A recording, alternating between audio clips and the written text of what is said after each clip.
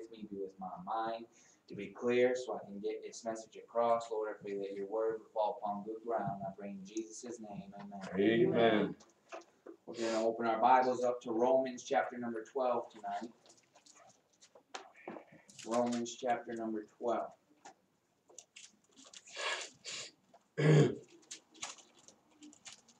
Now, in the chapter previous, what's being explained is how us Gentiles were grafted in, and that we are now able to be grafted into the one true God that the Israelites worship. Amen. So that's what the previous chapter was about. Look at 11:33. Oh, the depth of the riches, both of wisdom and knowledge of God. How unsearchable are his judgments, and his ways past finding out. For who hath known the mind of the Lord, or who hath been his counselor, or who hath first given to him, and it shall be recompensed unto him again. For of him, and through him, and to him are all things, and to whom be the glory forever. Amen. And amen. Chapter 12 is where we're going to be. It starts off, I beseech you therefore, brethren, by the mercies of God, that you present your bodies a living sacrifice, holy, acceptable unto God, which is your reasonable service. So the first thing I want to focus on is that he says to present your bodies a living sacrifice. Yeah. Yes. Everybody after they get born again and have the Spirit of Christ living within them, the next thing that we should be focused on is finding out what God's will is for us in Yes, our sir. lives. And these verses will help you find that. But notice first it says to present your bodies a living sacrifice. Yeah. We know a sacrifice is surrendering a possession as an offering to God. Yeah. To present our bodies a living sacrifice unto God. On that note of a living sacrifice, we also need to be a living epistle. It tells us to be. So, present your bodies a living sacrifice, holy, acceptable unto God, which is your reasonable service. You wouldn't want to bring God an unholy sacrifice. You wouldn't want to bring God a dirty, beat up, ugly sheep. You would want to bring him your prettiest sheep. Come on Trim now. it, get it looking all nice before you bring him this sacrifice. So that's why he's saying present your bodies a holy sacrifice. Yeah. And then it says acceptable unto God. As you live your life, you should be asking yourself, is this acceptable unto God? Sure. If you find yourself in a situation, it's easy to figure out if it's good or not. Sure. Ask yourself, would God accept me doing this? Right. It's pretty simple. What is acceptable unto God? And then it says, which is your reasonable service. Look at that word reasonable. He's not asking something that is unreasonable for us. He's asking something that is very reasonable. Why? You would say, because Jesus Christ and what he did for you. Yes, sir. All the mercy that Jesus had on you and God had on you, sending his son. Everything that God has done for you personally in your life. We know that we are his property. We went over that earlier. A purchased possession. Amen. That's another reason why we should, it's a reasonable service. Look down at verse number 2. And be not conformed to this world, but be transformed by the renewing of your mind. It's very important to slow down as we read Scripture. Yes, sir. Stay focused on these words. If you were to skip over that, you would see this word conform. Be not conformed to this world. Right. In Colossians 3:2, it says to set your affection on things above, Yes. not of this world. And Yes. what the devil wants of you as a Christian after you're saved is confirmation to the world. Because once he can get a Christian to be conformed to the world, then there's no difference to be seen That's right. between the lost and the saved. That's right. So after you are saved, that's the next thing that the devil wants from you, is to be conformed to the world. Sure. To be a bad example to other people, to lost people. Yeah. Gender neutral. Yeah, so be not conformed to this world. Amen. Reasons why not to be conformed to this world. We went over this earlier today, Ephesians 2:10. For we are his workmanship, created in Christ Jesus unto good works, who God hath before ordained that we should walk in them. We shouldn't be conformed to this world. We're Christ's already. We should be living in good works. Yes, sir. We shouldn't be conformed to this world. 1 Corinthians 6:19. Another reason why you shouldn't be conformed to this world. It says what? Know ye not that your body is the temple of the Holy Ghost, which is in you, That's right. which ye have of God, and ye are not your own? So if you are conformed to this world, if you're doing things that you shouldn't be, worldly things, then and you're a saved creature of God, then you are bringing God along with you into the world. When you're doing things out there that you shouldn't do, you're bringing God along with you. He lives inside you. He is always with you. That's right. So be not conformed to this world, but be ye transformed by the renewing of your. Oh, I forgot to give you one more reason. Another reason, not to be conformed, is 1 Corinthians 6:20. But we are bought with a price. Yeah, amen. We are already a purchased possession. Yes, we shouldn't sir. be conformed. We are already God's. That's why we are supposed to be holy, acceptable, not be conformed to this world. We are not ours anymore. That's right, we are brother. bought in possession. We need to live a certain way because it's reasonable unto God. He's not asking us something unreasonable. It's our responsibility as believers to be the light unto the lost people. Sure it is. To be a light unto the Christians who haven't been to church in a while, to be a good example for the people in the world to look to us. And they can see it through our good works. We went through that earlier today too.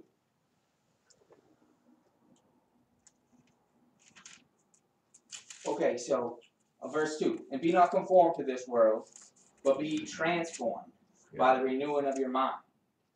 The only way to get transformed and renewing your mind is through Jesus Christ and through the Word. We know that Christ is the Word, capital W, and then we have the lowercase word, this King James Bible. Amen.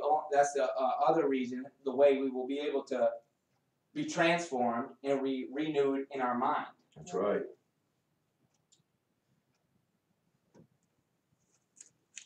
In John 17:17, it says, sanctify them through thy word. Yeah, come on. Thy word is true. Amen. If we can be set apart and sanctified through his word, then his word can obviously renew our mind. That's right. You should be able to go through some Psalms and have your mind renewed, just focusing on some of this stuff and meditating on the word of God and some of the beauty that is in there. Go read Psalms 27 and tell me that doesn't renew your mind. Right. Let's go over to Ephesians chapter number 4.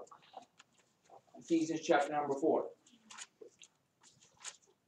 So we need the renewing of our mind. Psalms 119 says this: thy word have I hid in my heart, that I might not sin against thee. Amen. Thy word have I hid in my heart. Yes. If their word has enough power to give us to not sin against thee, then it obviously has enough power to renew our minds. Amen. Amen. That's right. Ephesians chapter number 4. Look at verse 23. And be renewed in the spirit of your mind. Yeah. Once again, we are renewed in the spirit of our mind through the Bible, through God's word that he left here for us. Let's look up at verse 20. But ye have not so learned Christ. We know that faith cometh by hearing, and hearing by the word of God. Amen. You need to learn Christ. You need to learn how to be like Christ. It's not something that just comes to you. That's you right. need to learn it. You learn it through his word. If you look through this Bible, you'll see marks everywhere. Get your Bible, mark it up. Right. Learn in it. Learn from it. Christ is our teacher. God is our teacher. That's what his word says. That's right. Look down at verse 27. Neither give place to the devil. Oh my. So after your mind is renewed, don't give place to the devil. Sure. Don't be giving the devil opportunity. Amen. Don't be going to a certain place that you know you shouldn't, or doing a certain thing that you struggle with. Don't give place to the devil. Right. Go over to Ephesians 5 and look at verse 26. That he may sanctify and cleanse it with the washing of the water and by the word. There it is. So if his word can sanctify us, set us apart, if it can cleanse us, then obviously it has the power to renew our minds. Yes, sir. I truly believe that in America people are lacking, and Christians specifically are lacking for true reverence of God's word. That's right. And in doing so, they're lacking true conviction and repentance. If you don't have reverence for God's word, how are you going to get convicted and henceforth repent? How can you truly repent without true conviction? You're missing it. Conviction only comes from the word of God. That's right. If you don't have true reverence for his word, how are you going to get this conviction? How are you going to have this repentance? You can't. Not having those three things, reverence, conviction, repentance, it equals a lukewarm church. Sure it does. We know Come that on God now. hates you being lukewarm. That's right. He wants you either all the way for him or all the way not. That's He doesn't right. want you being Come on now. halfway. Amen. On that note, let's go over to Jeremiah 29. Oh my. Jeremiah chapter number 29.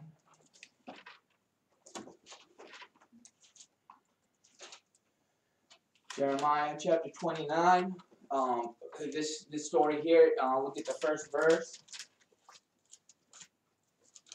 And the end of it, and to all the people who Nebuchadnezzar had carried away captive from Jerusalem to Babylon. We know that Babylon can be a picture of the world. Right. This is a picture of you being held captive to the world.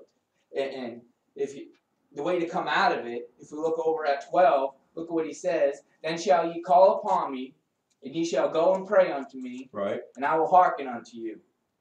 And ye shall seek me and find me, when you search for me with your whole heart. Oh my. The Lord doesn't want a little bit of piece of you. That's The Lord right. wants your whole heart. Amen. He is not okay with people stepping in with one foot and having the other foot in the world still. That's right, He preacher. wants the Come whole on. part of you. He wants you to come to him before you with your whole heart. Look at the next verse. And I will be found of you, saith the Lord. Glory. And I will turn away your captivity. There it is. So if you come before God with your whole heart, doesn't matter what you're doing, what you've been doing. If you come before him with your whole heart with repentance, then he is gonna bless you. He's gonna take you out of your captivity. Yes. Yes. Amen. And if you don't, just like we were talking about earlier, the child of disobedience, the child of wrath. Right. Go down to verse number 18. And I will persecute them with the sword, with the famine, with the pestilence, and will deliver them to be removed to all the kingdoms of the earth, to be cursed, in astonishment, and in hissing, and reproach among to all the nations, whether I have driven them. Look, because they have not hearkened unto my words. Right. After you become the child of disobedience, you're going to become the child of wrath. We've been hearing in many messages from this preacher and myself that God brings storms in your life, for not just to keep you back, but to get you going a certain way in which you need to go. Let's go over to Joel, chapter number 2. Joel chapter number 2. Hosea, Joel, Amos. Joel chapter number 2. And look at verse number 12 when you get there. Amen. So again, we just saw that God does not want a little piece of you. That's right. He wants your whole heart. He doesn't want some fake facade. He wants the real thing. Right. Look at verse 12. Joel 2, verse 12. Therefore also now, saith the Lord, turn ye even to me with all your heart. Right. And with fasting, and with weeping, and with mourning. If you want to get close with God, you better learn repentance, and you better come before him with fasting, weeping, and mourning. But above all that, he wants you to come to him with your whole heart. Right. Look at the next verse. And rend your heart, and not your garments. That's good. And turn unto the Lord your God. Just like we saw over there in Nehemiah, when he is burdened about something, he rents his clothes. Yeah. I've heard him say it many times when a prophet rents his clothes, other people rent their clothes and put dust upon their head. They're showing a sign of distress. God is saying here, rend your heart, not your garments. That's right. What he's saying is he doesn't want this fake thing. Sure. He is sick of you just looking like it. He wants you to actually rend your heart and come at him fully. Amen. It's like a Burger King Christianity, you know? Right. It's this fake thing. It's the lukewarm church. God doesn't want that. He wants your whole heart.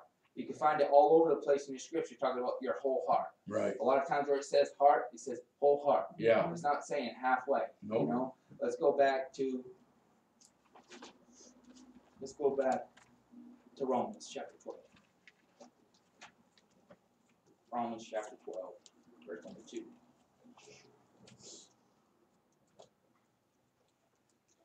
Be not conformed to this world, but be transformed by the renewing of your mind, that you may prove what is that good and acceptable and perfect will of God. Amen. We saw what not to be conformed. We saw what is to be renewed. And then look at that you may prove what is that good and acceptable and perfect will of God. That shows you 3 distinct wills of God in life. Some people say you're either in the will of God or you're not. Kind of, but it says here that there's a good will, an Right. acceptable will, and a perfect will. That's right. The good will is obviously before the acceptable will, so it's not even acceptable unto God. It's a good will because you've accepted Christ as your Savior. That doesn't mean you're being an obedient child. It means you're living however you want to.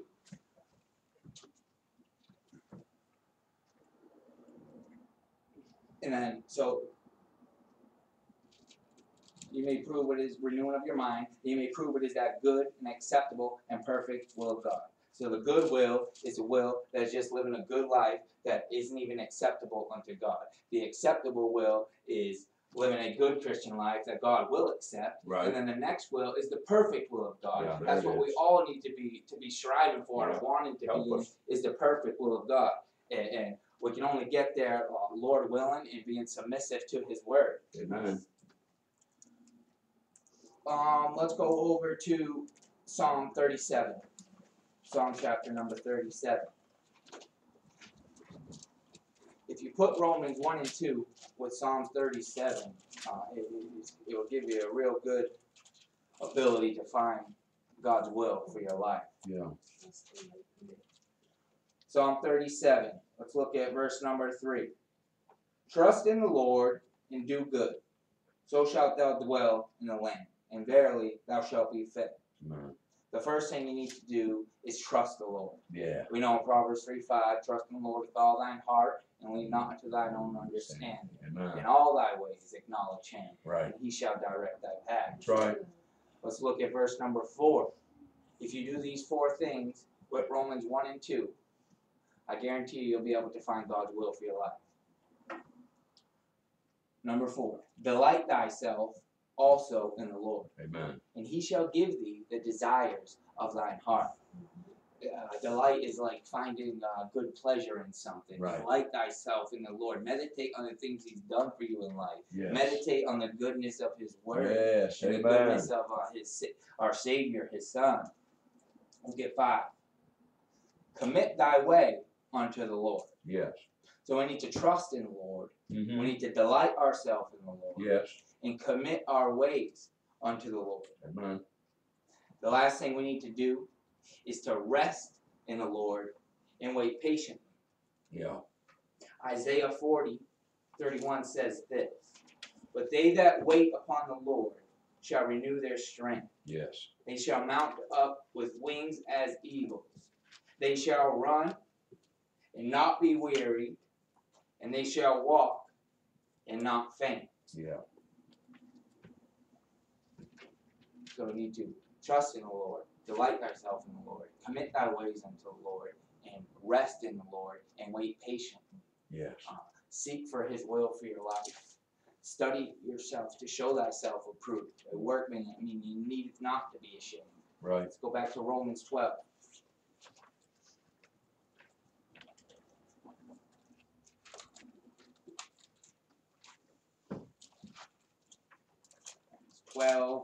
And we're going to read through 1 to 5. I beseech you, therefore, brethren, by the mercies of God, that you present your bodies a living sacrifice, holy, acceptable unto God, which is your reasonable service. And be not conformed to this world, but be ye transformed by the renewing of your mind, to the word of God, that you may prove what is that good and acceptable and perfect will of God. For I say, through the grace given unto me, to every man that is among you, not to think of himself more highly than he ought to think, but to think soberly, according as God hath dealt to every man the measure of faith. For as we have many members in one body, and all members have not the same office, so we, being many, are one body in Christ. Amen. And every member is one of another. Every single one of us has a different walk in life. Every single one of us has a different perfect will from God in our life. It is a design blueprint specifically for you. Right. I'm not sure exactly what God wants for you or you or you. I can only figure that out for myself. But it shows us here in Romans that there are many different spots. There's many different gifts. And we need to focus on Romans 12, 1 and 2 with Psalms 37. Yeah. And it should give us a good help in finding God's will for our lives. And that is it. Amen. You want to say anything? No, why don't you close in prayer and I'll cut this off. Lord, we thank you for all things. We thank you for your precious word. We thank you that we're able to come before you and worship you. We thank you that you can open up your word to us, Lord. We pray that you would speak to us this week as we study and as we read your words. I pray that you would help us as we each go our own way, and that you'd be with my niece tonight as she goes out to the movies, and keep her safe and let her to have good fellowship with her friends. We thank you for all things, Lord. We thank you for our Savior, Jesus Christ. We pray in Jesus' name. Amen.